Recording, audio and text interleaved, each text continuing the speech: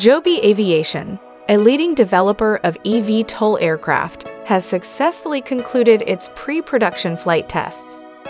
The company is now directing its attention towards the next phase, where Joby will utilize its production prototype aircraft to prepare for upcoming flight testing.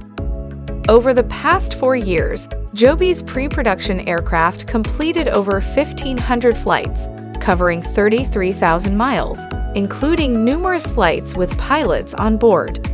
Notably, in 2021, Joby showcased a flight of 154 miles on a single charge, featuring vertical takeoff and landing capabilities. In collaboration with NASA in 2022, Joby confirmed its aircraft's quiet acoustic footprint and demonstrated impressive speeds and elevation.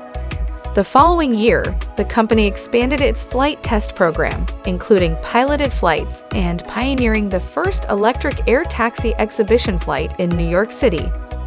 In 2024, partnering with the Federal Aviation Administration, Joby completed 31 piloted flights in 2 days, highlighting the aircraft's operational capabilities and precision landing.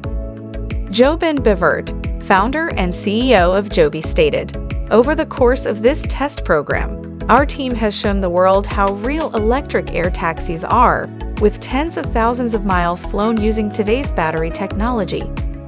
Joby Aviation is a California-based transportation company pioneering an all-electric vertical takeoff and landing air taxi.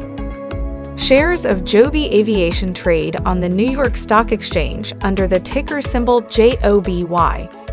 For more information, or to sign up for our free daily newsletter, visit greenstocknews.com.